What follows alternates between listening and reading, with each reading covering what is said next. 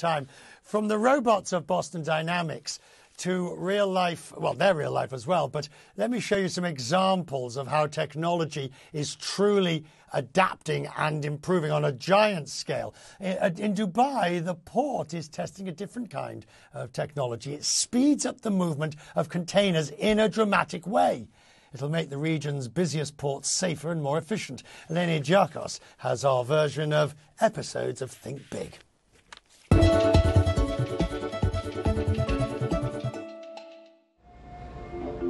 A new day at the Jebel Ali port in Dubai. Thousands of boxes, thousands of containers. But how to find and pick up the right one quickly? Hello fellas, how's it going? That's the daunting challenge for Patrick Bowl. The next big idea in the port industry is what you see here behind me. That's the BoxBay, the container high bay store. Port operator DP World is piloting a project to speed and automate logistics in Dubai ports, the first of its kind. It puts containers into a racking system. See it as a bookshelf, but we can access every container directly on both sides to stack the containers up to 11 stories high. The goal here is to find the containers without reshuffling, saving time, space and energy.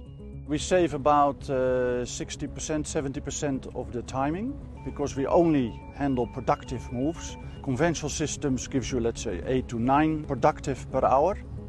And here we do 19 to 20 containers per hour per stacker crane. DP World says BoxBay can reduce the terminal footprint by up to 70%. But the team also likes the added safety features. And in a normal situation, this would be all 100% automated. No hands, no controls.